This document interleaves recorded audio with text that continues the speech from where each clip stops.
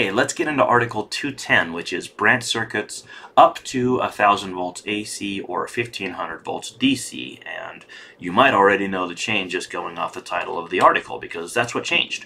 210.1, the scope and title of the article were revised to limit its applicability. And we made similar changes throughout the NEC. So what we did here is we tried to break up the requirements for medium voltage versus lower voltages. I hate to use those terms because they're not well defined. I'm going to say medium voltage is over 1000 volts. All right, so talking about AC. In the 2020 code, in Article 310 and 311, they took Article 310 and they chopped it up into two articles. All right, 310 used to be this massive article and it had 20 different tables that most people never used, and it was frustrating. So what they did is they took all the medium voltage stuff out of Article 310 and created a new Article 311 for the stuff over 2000 volts.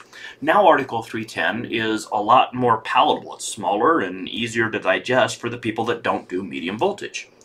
And for the people that do medium voltage, they have their own article. So they don't have to have their time wasted with us guys, right, that don't do it. So the chopping up of Article 310 into two separate articles was really successful, and most people really liked that change. Well, for the 2020 code, what they decided to do, 2023, pardon me, what they decided to do in the 2023 is to take that same concept and apply it nearly throughout the entire code. So now medium voltage has its own articles, all right? So Article 210 does not cover branch circuits over 1000 volts anymore. Article 235 does. You'll also notice that Article 215 for feeders is limited to 1000 volts, and Article 230 is limited to 1000 volts. All right, and for that matter, Article 240 for overcurrent protection is limited to 1000 volts. So here we're saying Article 210 provides the general requirements for branch circuits up to 1000 volts AC or 1500 volts DC. Awesome. Now, what's a branch circuit? Well, a branch circuit is the conductors and equipment, or the conductors that begin at the last overcurrent device of the circuit and end at the outlet, at the utilization equipment, essentially. So here in this photograph, if this disconnect does not contain fuses, then that means the branch circuit started at the panel board inside, and the branch circuit extends through the disconnect to the equipment, right? Because where that liquid type flexible metal conduit meets the equipment, that is the outlet. Okay, so the switch is not the outlet. Where it ties into the utilization equipment is the outlet. Just like if you have a lighting outlet, right? Lighting outlet, the switch is not the outlet. The lighting outlet, the box in the ceiling, is the outlet. Same concept. Hardwired piece of equipment in your ceiling for the light, hardwired piece of equipment here. They both end at outlets. So the branch circuit starts at the last breaker or fuse and ends at the outlet.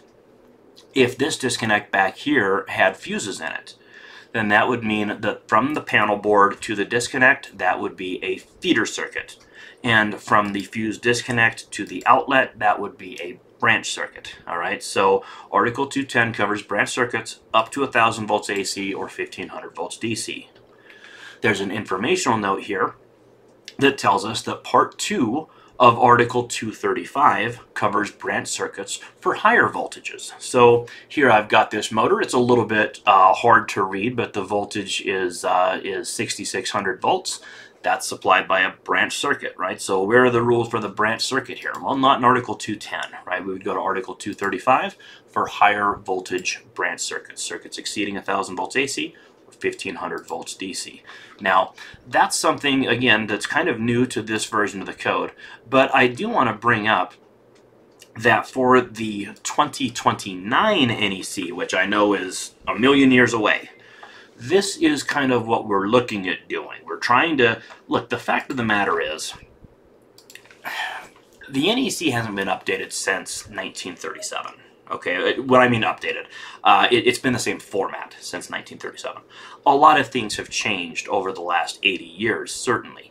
It used to be simple. You bought electricity from the utility and you used it, and there you go, right? And if you had low voltage, it was either control circuits or it was telephone. Well, it's 2023. It ain't that simple anymore. All right. Yes, you buy power from the utility, and you also generate power and send it back to the utility. So there's bidirectional power flow. I mean, we can even do that with vehicles now, right? And you have energy storage, and Chapter 6 we call it special equipment, right? And that includes solar PV systems. Is that really special equipment anymore, or is that kind of normal, commonplace equipment, right? So we're at a point where we need to reevaluate the way the code works.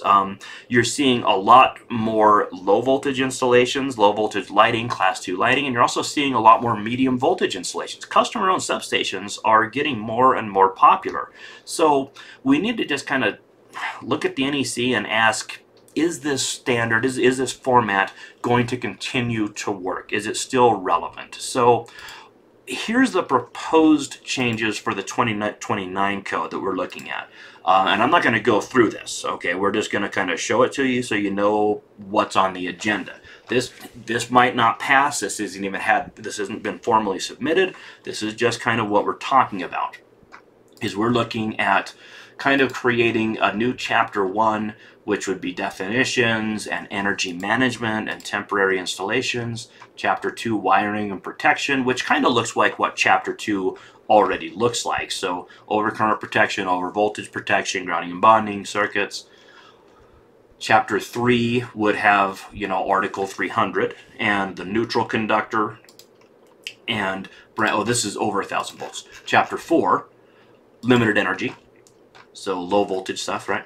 Enclosures, wire and cable, conduit and tubing, raceways, power and lighting systems, open wiring, devices, utilization equipment, systems, and you can see we're at chapter 13 here. We only have 9 chapters right now. Over 1,000 volts for equipment, hazardous classified locations, occupancies, healthcare, assembly occupancies. Right now, chapter 5 is occupancies, and we have temporary wiring. Not exactly an occupancy, is it? Hazardous locations. Are those really occupancies? Chapter 17, bodies of water. It would be nice if marinas and boatyards were right next to swimming pools. Probably should be. Energy storage systems, so power sources. Those probably ought to be lumped together, right? Whether we're talking about fuel cells, generators, or PV, they all create electricity. Interconnected sources, life safety and emergency, right? So anyway, that's kind of what might be on the agenda. We'll keep an eye on it, see what happens. If you love that, or you hate it, or you think you can improve it, right, in one direction or the other, reach out to NFPA. Let them know. They want to hear feedback. This is a big deal, right? We haven't restructured the codebook in nearly 100 years. So when we do it, we need to do it right. So if you have strong feelings on this, let your voice be heard, all right? Go to your local IAI meetings and get out there and talk to the industry experts and express your opinions.